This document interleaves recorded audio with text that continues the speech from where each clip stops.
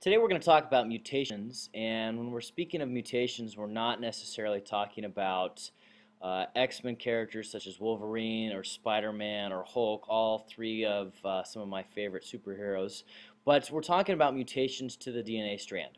And if you've seen any of these movies, you've seen how their genetic code sometimes gets mutated and results in their superhero abilities. Well, unfortunately, those don't happen in everyday life, but we do have mutations that occur inside our bodies and other organisms.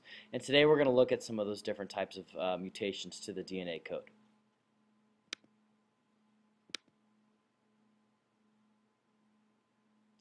So mutations, what are they? Well, there's two causes of mutations, or two types of mutations. And the first is when DNA fails to copy accurately. It basically, there's an error that occurs while the DNA is copied. It's copied incorrectly, and so it causes a different strand of DNA than the original. That's a mutation. It can be just one nucleotide base, or it can be multiple nucleotide bases. Either way, just a single nucleotide being different from the original strand is technically a mutation. The other way that mutations can occur is if there's some sort of external influence that causes the mutation. This can be due to chemicals or radiation.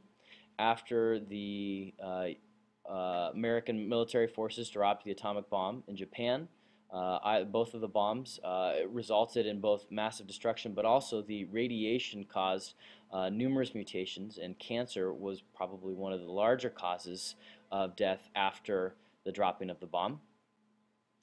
So with our example of radiation, it causes the DNA to break down, and the actual act of rebuilding the DNA from the breakdown can occur with errors to the original strand of DNA, and that is also a mutation. And so this is kind of like the example that we see in the superhero movies. Some sort of outside external influence, such as chemicals or radiation, causes some change to the individual's DNA, which in the movies gives them superhero or some really cool, super awesome powers.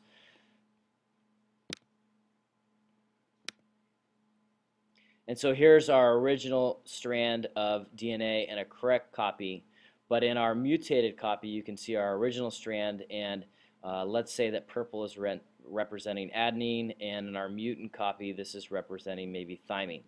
And so we've had one nucleotide replaced or changed, and so just by having one nucleotide replaced or changed from the original strand gives us a mutation. And so there's a couple different types of mutations we're going to look at. The first one is a substitution. And a substitution is pretty straightforward. It basically just means what the word says, and it's a mutation that exchanges one base for another. So you can see in our example here we've got a strand of DNA that's CTGGAG, and in our mutated one we have CTGGGG. So we've had an adenine replaced by a guanine. And so we're not gaining or we're not losing any nucleotides, we're just exchanging one for another.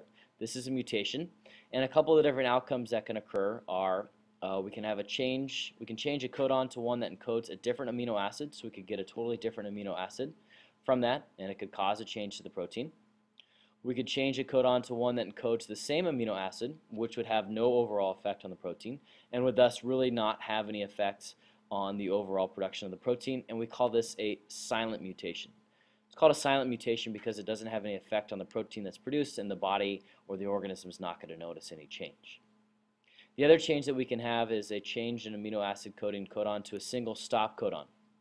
This could cause an incomplete protein. So if the nucleotide is changed so that we have a stop codon, meaning three nucleotides together on the messenger RNA strand that tell the ribosome and the tRNA to stop producing the protein would be cut short or would be produced short, and so it would be a stop codon. And so those are the three outcomes that we can have as a substitution. Two of our other types are insertions or deletions. The first insertion is adding, is when extra nucleotides are added into the DNA. So for example, we have CTGGAG in our original DNA strand, and after insertion we have CTGGTGGAG. So we've added an extra three nucleotides, a TGG, have been added to this original strand of DNA. Now that's going to add, basically, if we add three nucleotides here, that's going to add a whole new amino acid, which is going to cause a different amino acid or no amino acid, depending on the nucleotides that are added. And so that's also going to change the protein. It's going to change the sequence of amino acids, and so it could overall change the protein. Our second type in this slide is deletion, and deletion is basically just the opposite of insertion. This is when we're actually losing nucleotides from our strand of DNA. So in our example, we've got CTGGAG. Well, we lose these two guanines, and so our new strand of DNA is CTAG. And so we've lost two nucleotides in this case, and so we're losing nucleotides, which causes it to be a deletion. Again, this can also cause a different amino acid or no amino acid to be produced, which is going to cause a change to the overall protein. Our last type of mutation is called, oops, go back one. Our last type of mutation is called a frameshift. And insertions and deletions are basically types of frameshift. And these alter the gene so that its message basically doesn't make sense. For example, let's say we had pretend DNA sequence. This is just kind of an example here. Let's say we had a series of nucleotides in threes, so we have the fat cat sap. Okay, this is obviously not the same nucleotides that we would have in DNA or RNA, but this kind of illustrates the point. If we lose one of these nucleotides, so if we have a deletion mutation and we lose the T, our new strand of nucleotides basically reads as gibberish. I can't really read this. They're not real words besides at. And so this doesn't make sense. And that's basically what a frameshift mutation is. It's an insertion or deletion that causes the strand of DNA to be totally mixed up. It generates mixed up proteins that are useless, as are useless words here. And so these are called frameshift mutations because they totally shift the strand of DNA. And these deletions and insertions are types of frameshift mutations because they're altering the DNA code so that the sequence of nucleotides doesn't make sense. It doesn't code for anything. And so this is obviously going to have some major negative impacts on the protein that would have been produced because now we have this new strand of DNA that's completely useless. It's gibberish. And so here are some more examples. We have a normal gene. A point mutation has also caused a substitution, as we talked about. We have a deletion, an insertion, and a frameshift. And so to get some practice and to help identify the different types of mutations and to predict the outcomes, we have a couple of different examples here, 1, 2, and 3. The first one we have on the top, we have a strand of DNA for all three of these in each of our different examples. Here's our first strand of DNA, our second, and our third. And then below that we have a strand of DNA that has been mutated.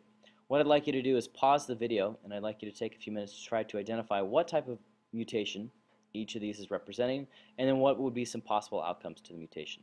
Go ahead and pause your video, take a second to try to figure these out, and then we'll continue in just a second.